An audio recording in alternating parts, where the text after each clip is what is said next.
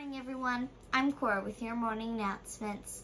Today's Thursday, January 4th, and it's a D-Day. Today is National Spaghetti Day. It could be the creamy thick sauce or the warm soft meatballs. Whatever it is, we can all agree that spaghetti is one of America's favorite meals. It all started in the 1st century, where the oldest recorded documentation of pasta was written by Romans. Then, in the 12th century, spaghetti began developing as just buttery noodles. Next, in the 1870s, the combination of tomato juice and spaghetti was printed for the first time in an Italian chef's cookbook. Finally, in the 20th century, spaghetti evolved to a more American style as it is today. Now, on to the birthdays.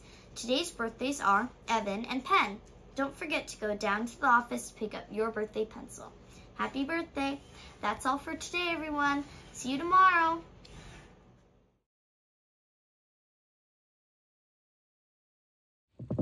Please stand for the flag.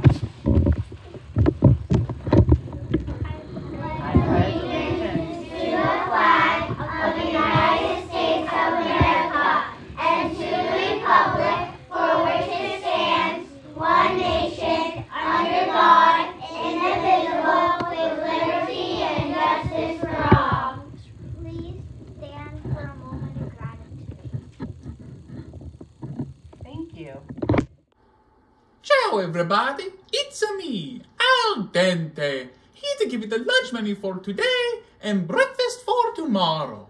For lunch today, we have chicken bowl with mashed potatoes and corn, bagel, yogurt and string cheese fun lunch, and a sun butter and jelly sandwich.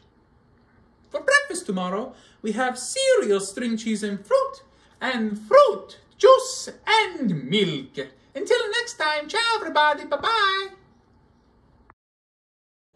Remember everybody, take care of yourself, take care of others, and take care of your family. Bye.